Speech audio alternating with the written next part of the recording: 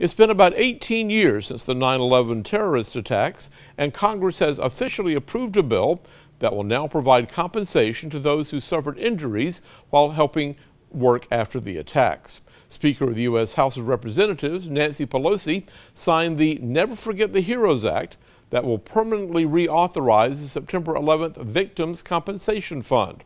As the bill will now head to the president's desk to be signed into law, Alabama Senator Doug Jones says he fully supports the passage of that act.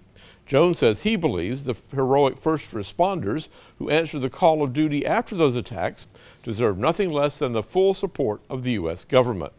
The Centers for Disease Control and Prevention's World Trade Center Health Program says that those exposed to the attacks may have caused a range of health conditions, including severe traumatic injuries, diseases of the respiratory and digestive systems, and several types of cancers.